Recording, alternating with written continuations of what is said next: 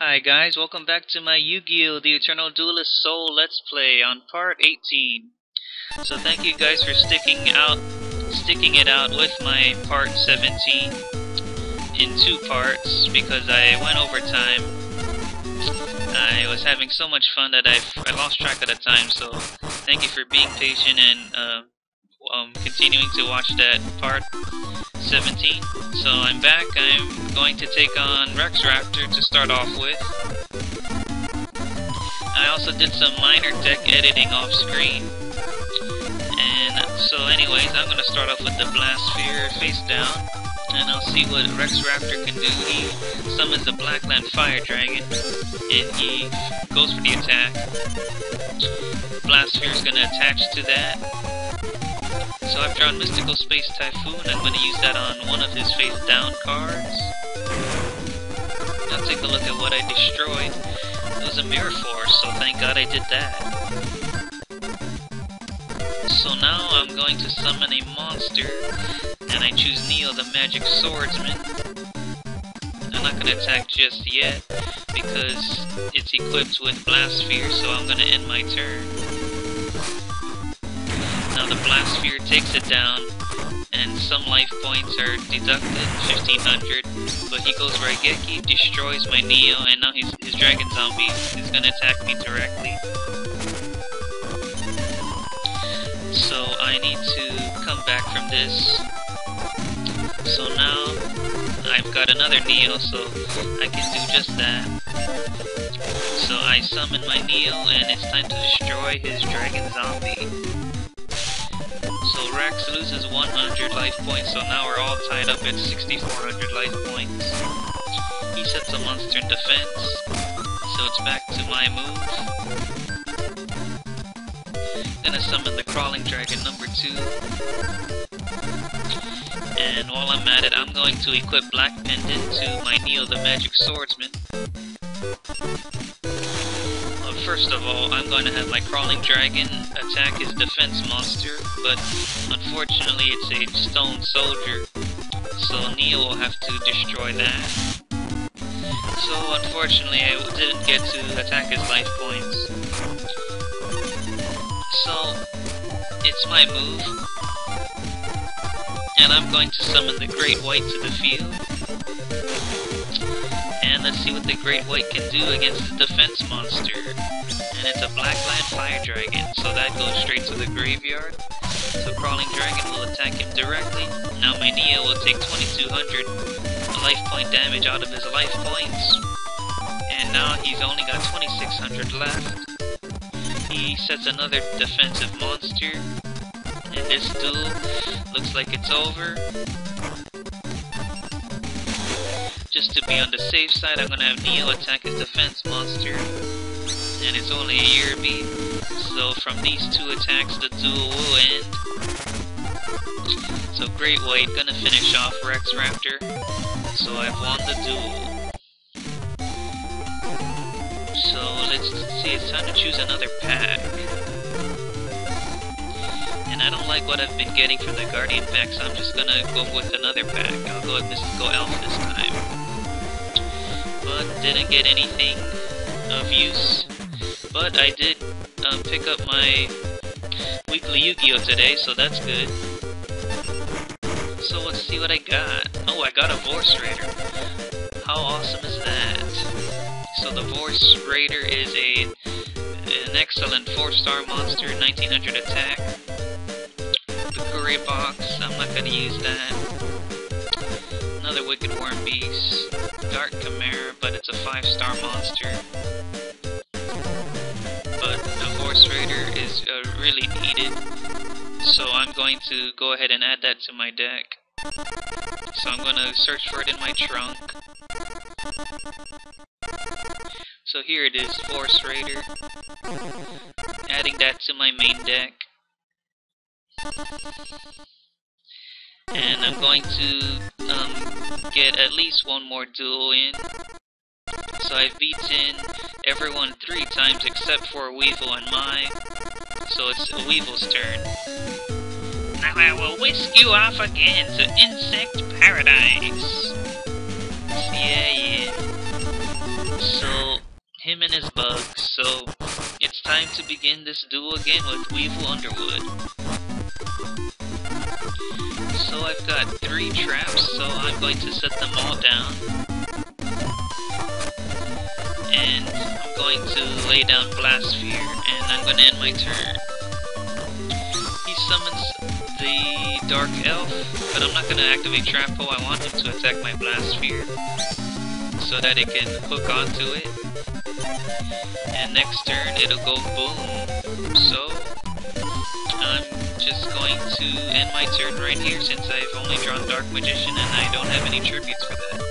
So, Dark Elf explodes and he loses 2,000 life points. He sets a defense monster and ends his turn. And now, I'm going to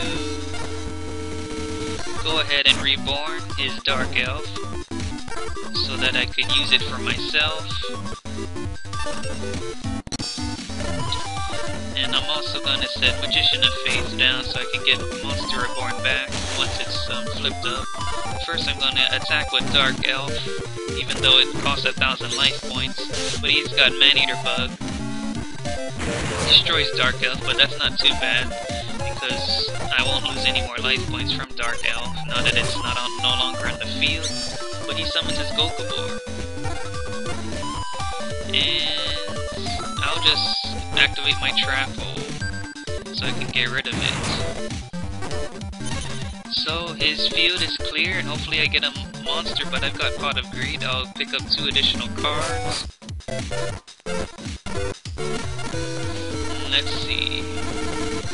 I'm going to flip summon Magician of Faith so that I could bring back my Monster Reborn spell card. I'm going to reborn a monster, but I'm only going to use it as a tribute for my Dark Magician, so any of them will do. Now it's time to bring out my Dark Magician. I'm going to tribute Blast Sphere and Magician of Faith. Now my Dark Magician is on the field. I'm going to go ahead and equip it with a Dark Pendant. So now it's 3,000 attack. Now it's time to deal some great damage to his life points, 3,000. So one more attack from Dark Magician will end this duel. But he activates a Dark Hole. I don't have Magic Jammer on the field, so I'm gonna lose Dark Magician. And Black Pendant will take 500 out of his life points. He summons Flying Kamakiri number 2, but I have the Wabaku to protect my life points this turn, so I activate that. So that negates Kamakiri's attack. So it's my turn now. I'm going to activate Graceful Charity. I pick up 3 cards and I have to discard 2 cards. And I will discard Wall of Illusion and Mask of Darkness. So let's see the attack of this Kamakiri. It's only 1,500, so my Rogue Doll will be able to defeat that. So Rogue Doll will attack Flying Kamakiri number 2. It gets destroyed, and it's Weevil's move. He activates Monster Reborn though, and he reborns my very own Dark Magician and uses that against me and destroys my Rogue Doll. So that's not good, but I have the Cyber Jar. But I have an idea. I'm going to use Wall of Illusion so that Dark Magician will return to my hand instead of his. So that's what I'm going to do. He summons Witch of the Black Forest. Dark Magician going to destroy Wall of Illusion, but Dark Magician's going to return to my hand. Witch of the Black Forest does attack my life points, but with 1,100 though. But that's not too bad. I've got Dark Magician again. And I'm gonna set Magic Jammer down on the field, and I'm going to set Cyber Jar on the field. So he's in for a big surprise. Witch of the Black Forest will go for the attack on the Cyber Jar. Witch of the Black Forest is destroyed. Allows him to pick up 5 cards. He picks up Parasite, and this Mechanical Spider. Flying Kamakiri number 2. So they all go on the field. I've got Summon Skull, Trap Hole, Heavy Storm, Stone Soldier. I'll set that down on the field face down in defense. And Crawling Dragon, I'm going to summon that in attack mode. But he's going to activate his Witch of the Black Forces effect. He's going to put Giant Rat back into his hand. And he's going to activate the Graceful Charity spell card. He picks up 3, drops 2, and he activates his forest. But I'm not going to allow him to do that, so I'm going to activate Magic Jammer. And I'm going to discard Heavy Storm. So now he's no longer able to get his forest up, but he does activate Swords of Revealing Light. So now I can attack for 2-3 turns. And he tribute summons for the Insect Queens, which is not good at all. But I do have the Raigeki, so I'm going to activate that right now. But he changed that, he was ready, he has the Magic Jammer.